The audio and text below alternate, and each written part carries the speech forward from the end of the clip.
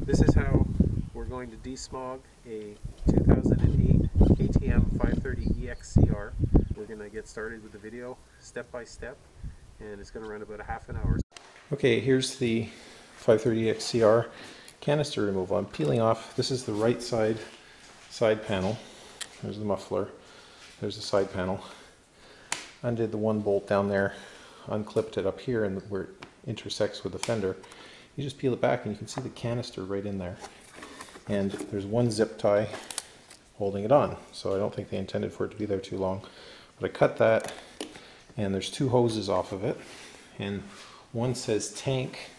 There's some writing on this panel here. One says tank, one says purge, and the one that says tank goes through the frame, through the subframe right here, underneath, and to this T right here, which I've just kind of loosened it. It was in there. Just kind of loosened it. There's like a little screw thingy on the end that's zip tied to the frame right there, where it has like a rubber tie right on there. So I undid that. This is that screw end of the thing. I wonder if this hose here is the one that went up to the gas tank in the top of the cap. So one half of that T goes to the top of the cap. The other half goes through the frame right there over into the evap canister. And I'm about to pull the evap canister out. And underneath the right side of the frame, right there, is the little valve that we have to remove. So here we go. Okay, so I've pulled all the hoses that followed along here and into the little evap valve down there. And I took the canister off up in the top, and now there's a bolt right there underneath the valve, and I'm going to loosen that bolt from the back side and take this valve off. The bolt seems to be part of the sprocket protector on the front sprocket, so I'm going to take that off. There's like a little metal arm. Remove that metal arm and then put the bolt back in for the sake of the sprocket protector. So on the other side, one of those hoses, I'll show you the hoses after, one of those hoses ran to the side of the engine. See that little nipple right there? And that's what you buy the block-off kit from Blaze Racing. And this T-hose right here, you can see it goes from the top of the valve cover into the T and then down to the drain in the bottom. But this half here, that's where the other half of the Blaze Racing kit goes, and then they give you the hose that goes right to the bottom. So I haven't figured that out yet, but we'll figure that out in a few minutes when we get to that. Okay, I'll be back. Okay, here we are. This was the hose that is on there like that, on the carburetor. And I'm pulling that off of there. And this piece is going to come off of here, and the Blaze Racing part that goes down below the swing arm to the ground goes in there.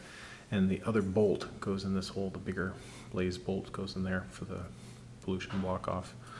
And these two hoses, this one here to the T and this one here, stay adjoined. This is a crankcase breather down below, and this is the valve cover breather up top. So that's that. I'm starting to think though, this whole operation is going to be a lot easier if I take off the subframe. I loosen the exhaust and all that, but there isn't a lot of room to work on that carburetor in there. It's really tight. So anyway, I'm not at that point yet. I'm still going to keep going, but I wouldn't be surprised if I end up taking off the subframe. And the subframe's no problem. It's just 4 bolts. The trouble is you have to take off all the wires for the battery and stuff. So here we are. So here we are, carburetor in hand, and I'm going to get to work on it. In the JD jetting kit, this is the accelerator pump, and underneath here is it's very simple, a spring and a diaphragm. So you undo these 3 screws, you lift off this cover, just put it down on the rag like I had it there, or wherever you like, someplace safe in the same position, and you remove the spring, you just lift the spring off, and you just lift the diaphragm out, and there's a little tiny tip that you put on the top of the diaphragm. You take the diaphragm, you sit it on a 6mm socket, and you lightly hammer that tip on, and once it's on, it's not coming off, and it shortens the stroke of the accelerator pump. Then you put the spring back on, and these 3 screws, that's it. Underneath here, you change the main jet to a number was it 175 for 0 to 3,000 feet? That would be me. And the 42 on the pilot jet.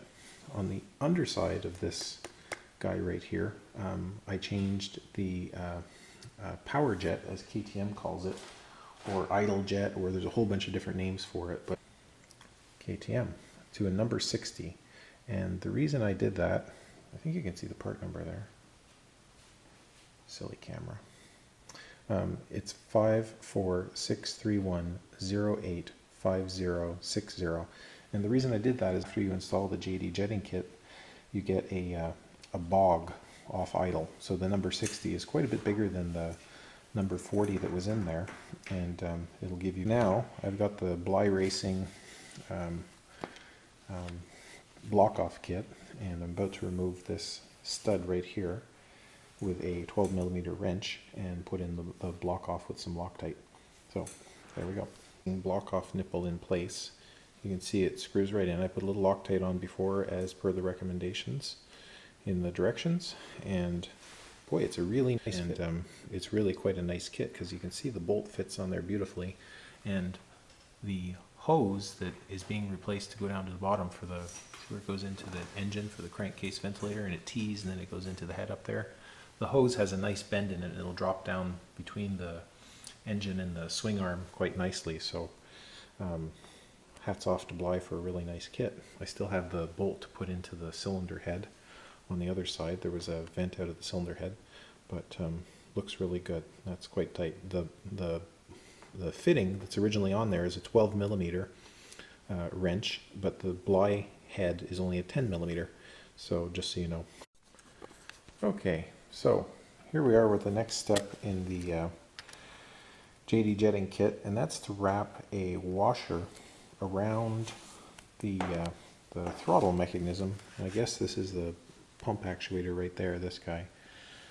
And you're going to put an O-ring around there. So that's how it should look. Okay, here we are inside the carburetor. See if I can get a good focus on that. There's the little, literally an O-ring that wraps around the little lever there. And sorry, it's so fuzzy. Camera's not that great.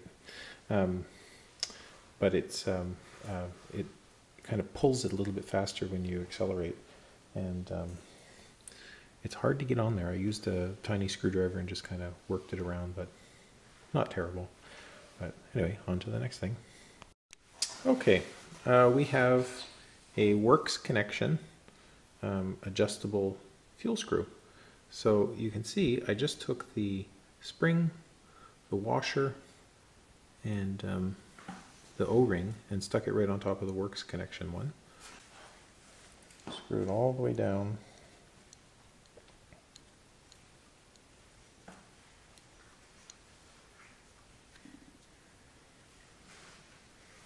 The bottom's there, bottomed. And I'm going to bring it out 1 1/8 turns. So there's one, and let's say 1/8, about there.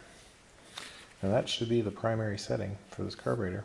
So that's the easy part, but it's a nice looking screw that goes in there afterwards, and you can check your idle and blip it and see if it's sharp and crisp. If not, you can adjust it out a little bit or in a little bit. And anyway, that's the easy one.